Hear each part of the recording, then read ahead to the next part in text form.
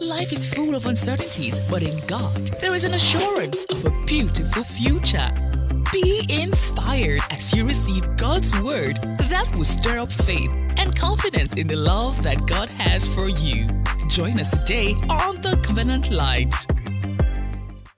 All right. So, look at what he said. So now, brethren, I commend you to God and to the word of his grace, which is able to build you up and to give you an inheritance among all those who are sanctified, which is able to build you up and to give you an inheritance. I want you to look at those words, which is able. I commend you to God and to the word of his grace, which is able. Which is able. So it means that our inabilities are no longer the issue. The word of his grace is the issue. What you are not able to do is no longer a problem. The word of his grace is the issue. I commend you to God and to the word of his grace, which is able to build you up and give you an inheritance among those who are sanctified. So Paul was leaving them, and he said, I am handing you over to the word of his grace. Now, when you hear this phrase, the word of his grace, you tend to think the Bible, the word of God. But that's not what he's saying. It's not just the Bible. The word, that phrase, word of his grace, means the message of his grace. It means the gospel, all right? The message about the grace of God, the message of God's grace. The word there is the word logos, something said and thoughts, the body of thought and knowledge about God's grace, the body of thought, revealed thought and knowledge about God's grace. I commend you to it. And it says it's able to build you up and then give you an inheritance. So if you are not at the place where you can handle something, the word of God is the solution. All right. So once again, remember, he was about to leave them and he handed them over to the word. And he said, you guys binge on the word. That's just what he was saying to them. Binge on the word. Binge on the word. Jesus was going to leave his own people. And then he said something similar to them.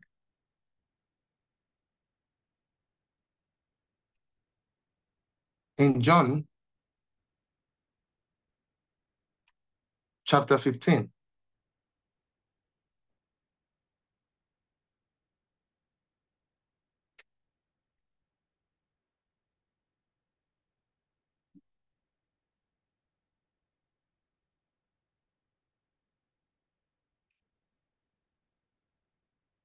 One moment, please.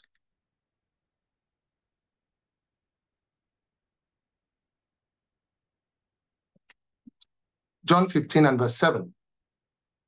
So he said, if you abide in me and my words abide in you, you will ask what you desire and it shall be done for you. Compare those two statements. Paul said, I'm leaving. Here is the word for you. Abide in the word of his grace, the message about Christ. Abide in it. I commend you to it. I'm handing you over to it. The way you would.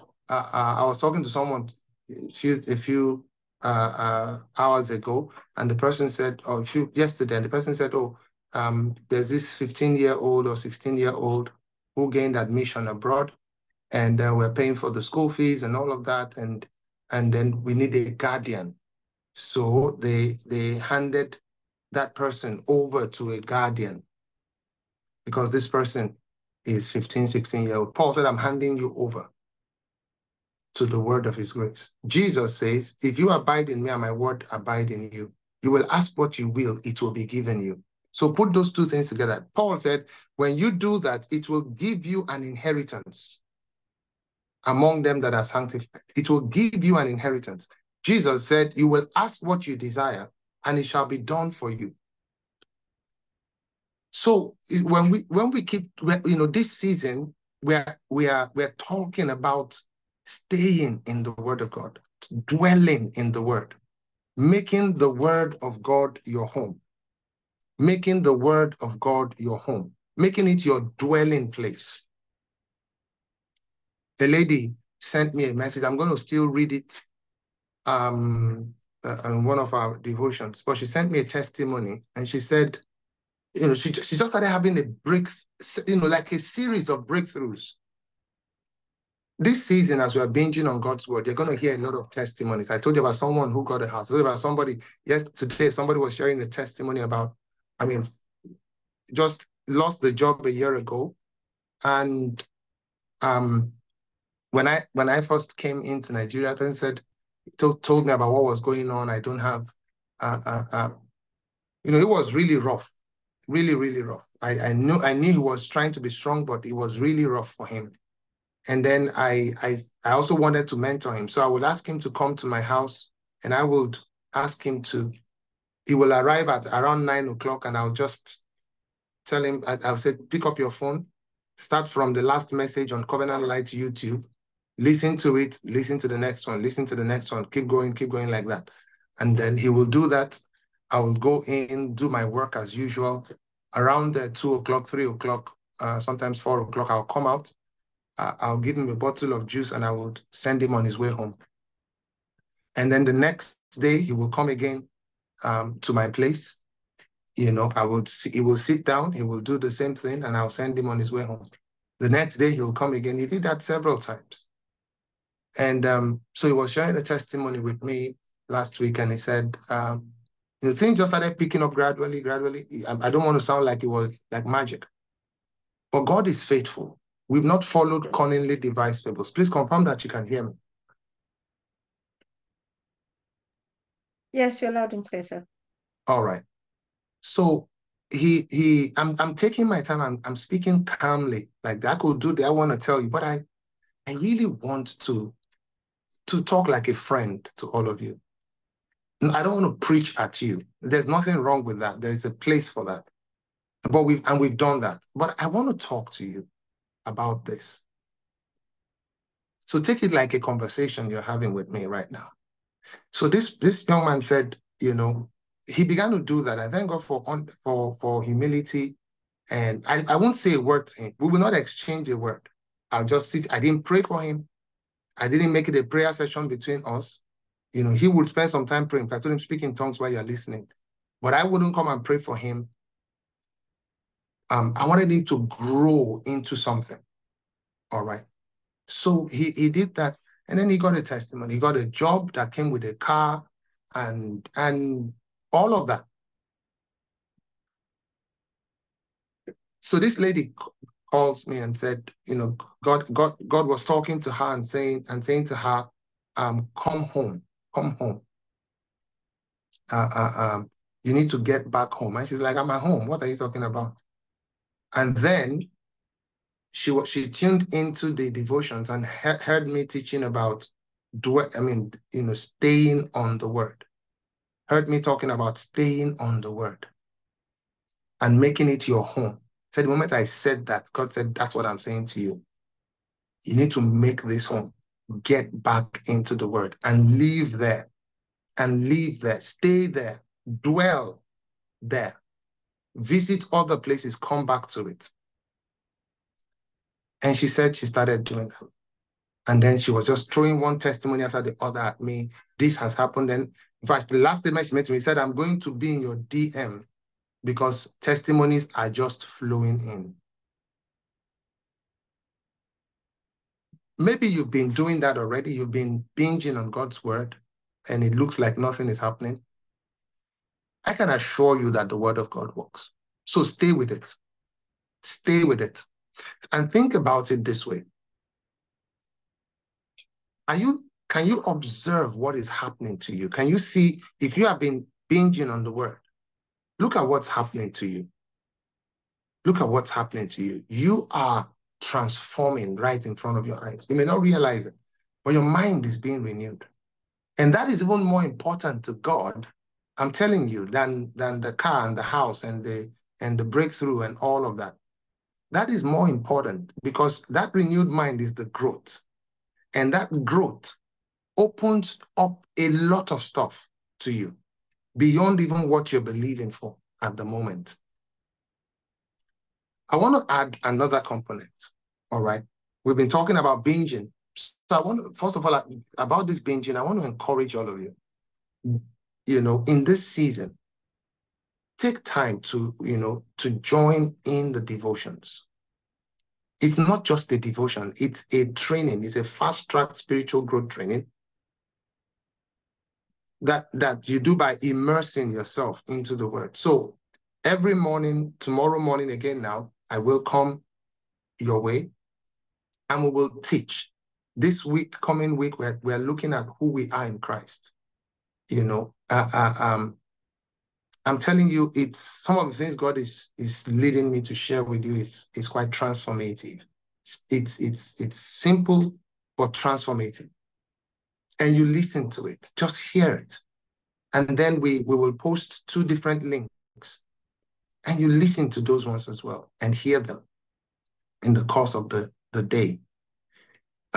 If you want to add some fasting to it, that's okay. You don't have to. So join in and start binging on God's word. Start, I'm going to add another component. I mentioned that, but let's stay with this a little bit. Start binging on the word. The lights are shining where I am right now. There's a bulb up there while you can see me. There's a light shining right in front of me.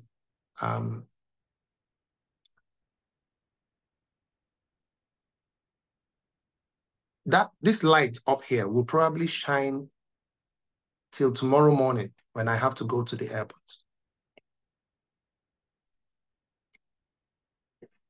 What if we're like that with the word? Let it be plain. As much as you can, let it be plain. Just let it be plain. You're cooking, you're sleeping off. Let the word of God be plain. As much as you can, But just let it be going on. Let it become to you like the light that shines and the fan that blows air in your room, and the AC that comes on, and the TV, and all of the things we've accustomed to turning on and leaving on. There are things we don't leave on. You don't leave the kettle, the boiling kettle, electric boiler on permanently. You don't leave the electric kettle on permanently. You don't leave. But there are things we've become accustomed to leaving on for hours and hours and hours. Lights, air conditioners, fans, Let the word of God become like that. Don't let the word of God be like a pressing iron that you turn on, try to use it immediately, then you turn it off and pack it up. The word of God is to be continuously in your life. So that's what binging is. Binge on the word of God.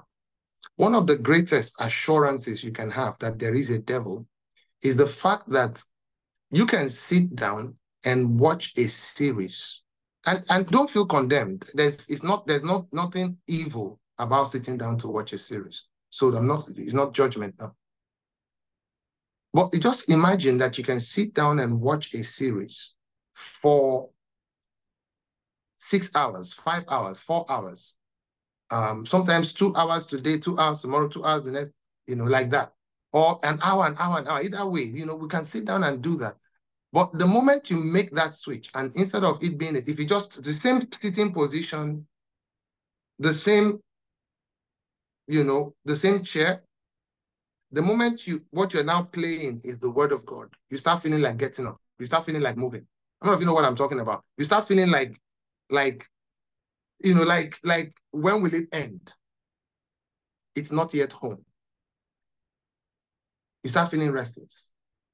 It's not yet home. It needs to become home. Home is rest. Home is rest. Home is, I have been busy throughout today. We had inaugurated one of my sons went left to start. Pastor Lumide, some of you know him, has gone to start his ministry, and we went to inaugurate the church. I first preached in my own church, preached in his church, ministered. I went back to my church, had a meeting with the leaders because I'm going to be traveling today, and spent some quality time ministering to them and teaching. And I came straight from there. I just sat down when I tuned into this call right now. I just sat down. The people that help you with your luggage in hotels, I've forgotten what they call them, bellboy or something, just exited this place. And I sat down and tuned into this meeting. But you know how I felt when I sat down? I felt, oh, okay. Concierge, thank you. I sat down. I went, and that is rest. That's where you should be with the word. Noel Manufo is saying, Father, thank you for your word today. We pray for revelation knowledge to dawn upon our hearts. Let words and thoughts from heaven flow freely through me to your people. Let these words and thoughts continue to speak to us beyond today. Let signs and wonders be done in the name of your holy child, Jesus. In Jesus. That's like, when you're going, that's plain. When you're going, that's plain. And the next thing after that, the next thing after that, the next one after that, and you get some other people, but let it be the word of his grace.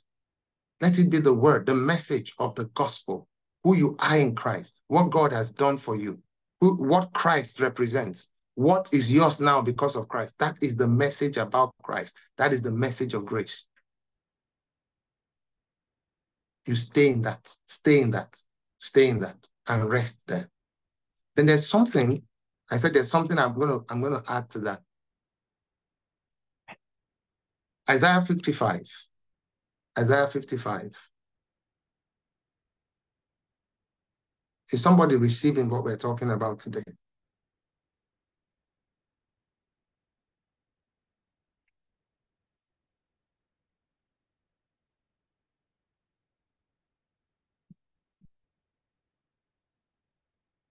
I don't want to do too much revs or revelation today. Revs. I want to just, if I get you to do what we're talking about right now, you will have a testimony. If I get you to do what we're talking about right now, you will have a testimony. No matter what's going on right now, you will have a testimony. So Isaiah 55 and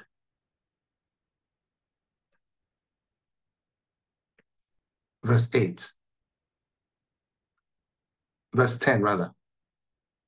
It says, for as the rain comes down and the snow from heaven, and do not return there, but water the earth and make it bring forth and bud, that it may give seed to the sower and bread to the eater, so shall my word be. God is that confident. So shall my word be that goes forth out of my mouth.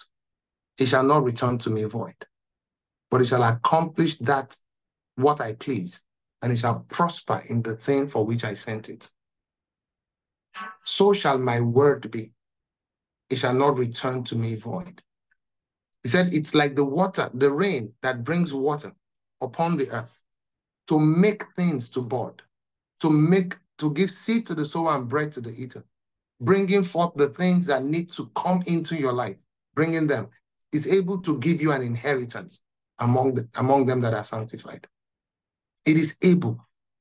It's not asking, it's not telling you, it's not asking for stories. It's not asking you for your background. It's not asking whether you went to school. It's not asking whether you were born in a rich family. Listen, I used to be very ashamed of my family because we were broke. And I regret that. You don't have to be ashamed of your family. Because when you do what we're talking about, when you stay in the word, that same family that ordinarily you would have been ashamed of becomes a strong testimony that God took you from there to where you are now. I declare in the name of Jesus Christ, you will have testimonies. In this season of binging on God's word, you will have testimonies. Your testimonies will be piling up in the name of Jesus Christ. You will have abundance of testimonies. The things that you are not able to do, don't worry about them. in this season, Paul said, I commend you to God and to the word of his word, which is able. What you are not able, the word is able. What you are not able to do, the word of God is able.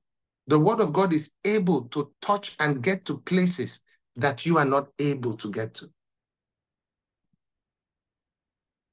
You will do more than you are able. You will experience, you will express, you will get done more than you are able. You will give more than you are able. You will pray more than you are able.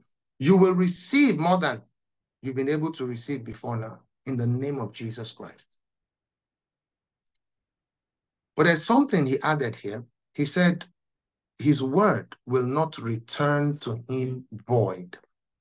How does God's word return to him?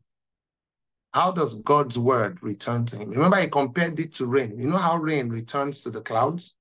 The rain falls, then the rain is absorbed in the earth. It waters the earth, makes it bud, and then it goes all the way into the sea, and then it's absorbed as water vapor back into the air. But it has to go through the earth. It doesn't just come halfway and go back. So when it now comes to the word, he compared it with the rain, and he said it does not return void. How does God's word return to God? God's word returns to God through our confession. When you speak God's word back to him, it does not return void. Look at the book of Acts chapter 4. Let's look at the place where they did this. Acts chapter 4. I love this story. They were threatened, verse 23, and being let go, they went to their own companions and reported all that the chief priests and elders had said to them. So when they heard that, they raised their voice to God. This means that they prayed fervently. Whenever you hear that phrase, the Bible says about Jesus as well. He lifted up his voice and said. So when they had that, they raised their voice to God with one accord and said. So they were praying, but look at their prayer. Their prayer was repeated. It was a returning of God's word to him. Lord, you are God who made heaven and earth and the sea and all that is in them. See, that's our Father who art in heaven. Hallowed be thy name. They first worshipped him. Who by the mouth of your servant David said, immediately after the worship, they brought the word. Who by the mouth of your servant David said, why did the nations rage and the people plot vain things? The kings of the earth took their stand, and the rulers were gathered together against the Lord and against his Christ. For truly, against your holy servant Jesus, whom you anointed, both Herod and Pontius Pilate with the Gentiles and the people of Israel were gathered together to do whatever your hand and your purpose determined before to be done. Now, Lord, look on their threats and grant to your servants that with all boldness they may speak your word. They lifted his voice, his words back to him. They put it in their mouths and they sent it back. And God said, it will not get back to heaven void. It will accomplish what it was sent. So we need to learn to put God's word in our mouth. It's called confession. We need to learn to put God's word in our mouth and speak the word of God. Prayer is more potent when it is you returning God's word to him, like they did here. If you go back and look at this scripture where they quoted from, the Bible talked about what will happen. The Bible says God will hold them in derision. God will embarrass them. And they said, you said you are going to do this. And so they were returned. He said they will not return to him void. We need to start declaring God's word. So that's the second part I said I want to bring in. As I was praying yesterday, God said to me, also, as they are binging on the word, tell them to declare it. Take time. You go to bed and you find yourself unable to sleep. Get out your confession. Now, I'm going to encourage Pastor Bola to get the confession across to, and all of the leaders. Binge and declare. Thank you, Zach. Binge and declare. Man, your life will never be the same. Binge and declare. Just to get your confession out and start confessing.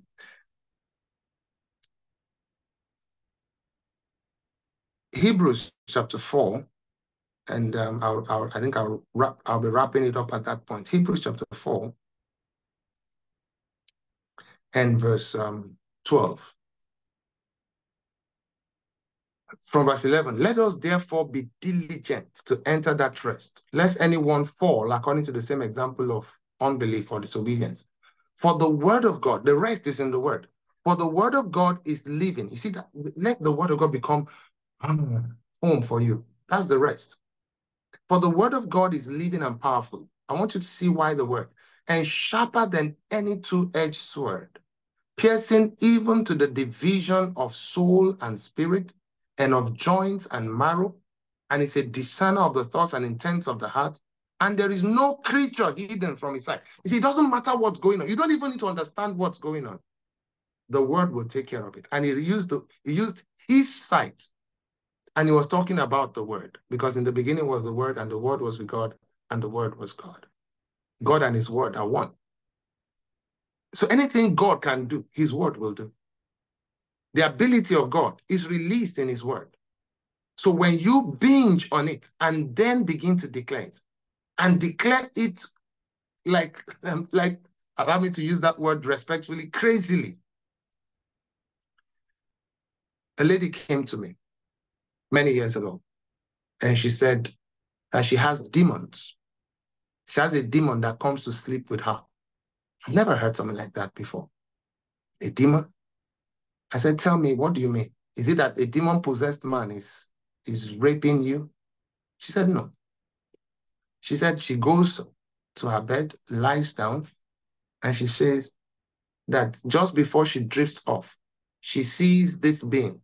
You know that point where you're not sure if you are fully awake, but she says she can't move her body. She can't move her hands. She can't move anything. She just lies down there. This being comes in, walks right through the door, doesn't open it, and she can see the being come in. And the being becomes intimate with her. And she said when she wakes up the next morning, all the signs of someone who has had that level of had intimacy with a guy are all on her body. Physically on her body. I said, do you mean like you can touch it? You can clean it? Yeah, she said, on her body.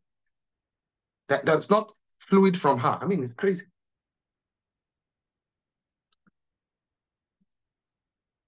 So I said to her, no problem. I said, do you speak in tongues? She said, no. I said, okay. I prayed with her, got her filled with the Holy Spirit, and she began to speak in tongues. So I said, when you go home, I want you to slot in a message. One of the messages, then we used to use cassettes and CDs. I said, play a CD. Now today it's easier. You can go on YouTube. You can just have YouTube play one thing after the other for you. You can have a playlist on YouTube. You can have it on every available voice right now, right on your phone. So I said, take one of those CDs of mine, play them and sleep off. You see, because then when you leave the light on, you can actually have the word of God playing if you want to. No condemnation if you don't. But your spirit doesn't sleep. Your spirit doesn't sleep. So I said, play it and start speaking in tongues and sleep off with that. She said she went home that day. It was a Sunday. And she started playing that message. It wasn't a particular message. I just said, pick any of the messages. As she was playing it, she slept off, speaking in tongues. And she said, just as that same phase where she's almost drifting off like that, she said that being walked in again. So ordinarily, she would have just assumed she had a bad dream. But she said when she wakes up, she can see all of the stuff, that shows you've had that level of intimacy. And so she said the being walked in, came to the apartment, the compound. She lives in a bungalow. I said the being walked around, looking for an entrance.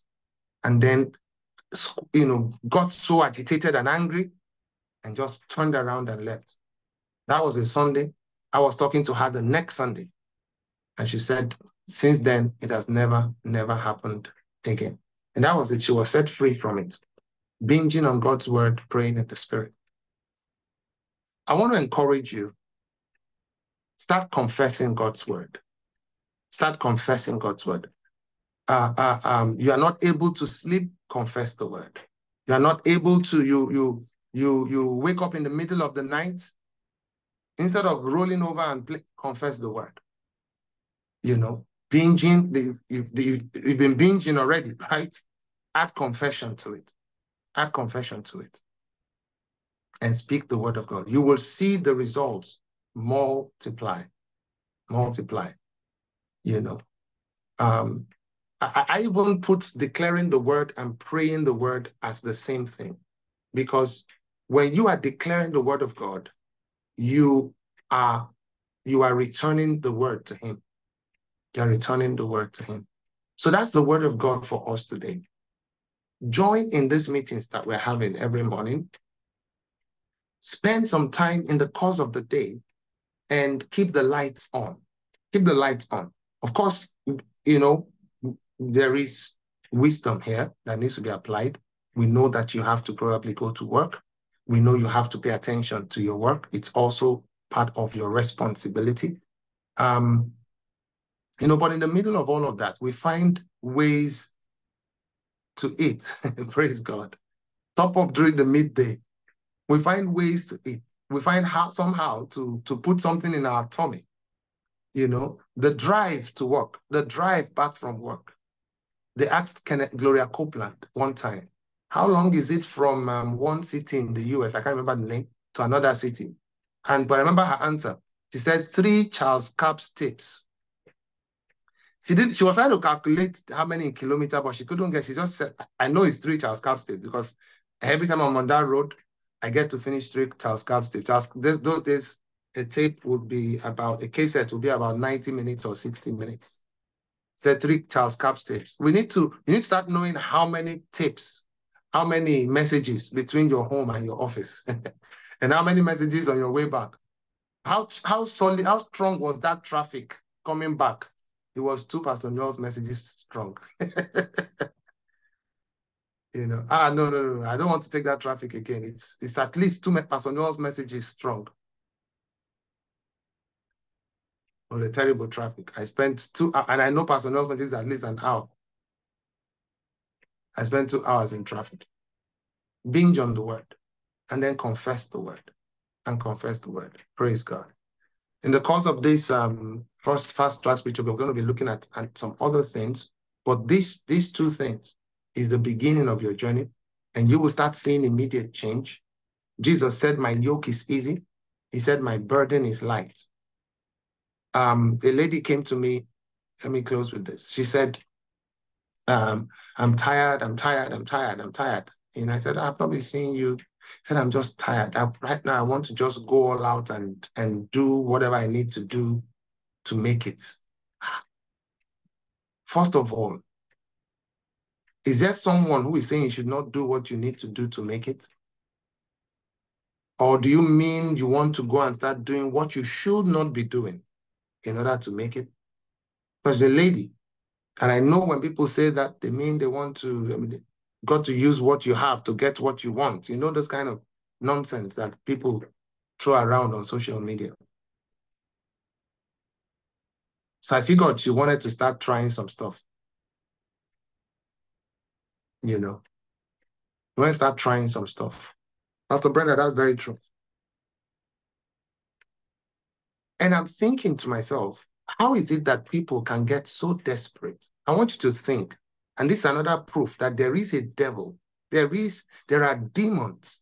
And most people don't even know that restlessness when it comes to the word is demonically, allow my English if not correct, demonically engineered. And you need to tell yourself, you know what, you're going to sit down here. You're going to, even if you want to cook, you want to sweep the house, that word, that message will keep playing no matter what. If you fall asleep, it will be playing, it will be on repeat, you will get up, you will keep hearing it. If you are cooking, have you thought about it? Why is it that our nose can both smell and breathe? Our mouth can eat and talk. But the things that have to do with taking in God's word, like our ears, does only one thing, our eyes. They are not connected to our activities during the day. Think about that. If your hand is what you used to hear, when you're driving, you can't hear. When you are cooking, you can't hear. But your ears, that part of you that All it does not do, you can't say, well, I was frying eggs with it. That's why. No, no, no. Let him that have ears, let him hear. Because nothing else is stopping it. Your cooking is not stopping your hearing. Your washing is not stopping your hearing. Your bathing is not stopping your hearing. He that has ears to hear, let him hear. Let him hear.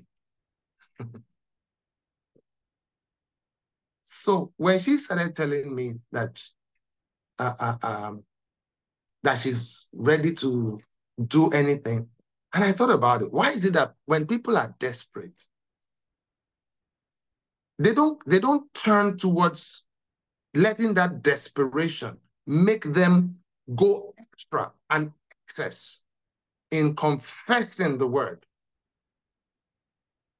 They don't, it doesn't go in hearing and hearing. Let the guy say, you know what, Satan, you know, I'm going to turn on this. I'm going to hear this message again and again and again and again and again and again. I'm going to sleep off hearing it, wake up hearing it. I'm going to cook hearing it. I'm going to drive to work hearing it. Only when I get to work and I need my mind to focus on something that I will now turn it off. Because you dared me, because you tried me, because you made this. Let that anger go in that direction. They want to quit. They want to cave in. They want to, try other things. So I said to this lady, I said, have you been praying the word? Have you been binging on the word? Have you been confessing the word? When you start asking these questions, you now see that the desperation has not made them do what they should do. The Bible tells us what you should do.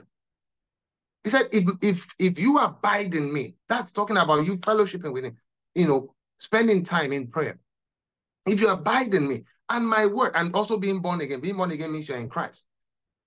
And my words abide in you. You will ask whatever you will. So let the word abide in you. Let the word be at home in you. You will ask whatever you will, it will be done. Have you been doing that? Have you been binging on the word? Then you start hearing them go, no, not really. I've been. But you're willing to go meet a witch doctor who will tell you, a witch doctor tells somebody, Jesus said, my yoke is easy. My yoke is easy. And sometimes because it's so easy, we disregard it. Jesus said, my yoke is easy. The witch doctor says, go and sleep with a prostitute or a woman at the cemetery. People will do that. The witch doctor says, get the fingernail of a toad and the left breast of a snake and the eyelids of a tiger. People get up, they go start looking for it. Crazy stuff out of desperation. A witch doctor will say, I want you to go get an albino, kill the albino, and bring his teeth. They will go looking for an albino to kidnap. And the Bible tells us that my yoke is easy. It's easier than what those people are asking you to do. It's easier than having to kidnap someone to kill for money. It's easier than the struggle that you're already experiencing.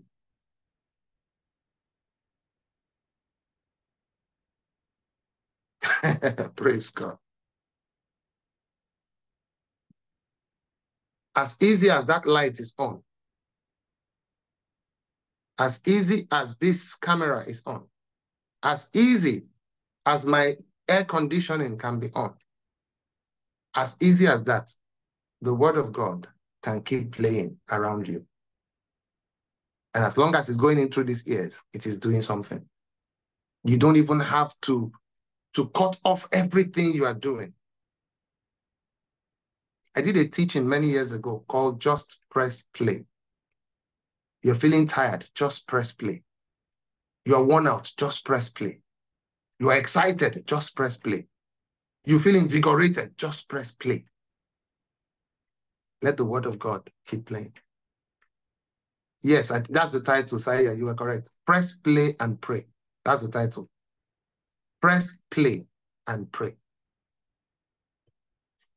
Praise God. I hope this blessed somebody. Father, in the name of Jesus, I want to thank you for the opportunity to hear your word. I ask that you help us live out what we are learning. I pray for grace for everyone right now, that they would live out what we've learned today. Grace, Lord, to stay in this place where the word of God is at home in us and we are at home hearing it. In Jesus' mighty name.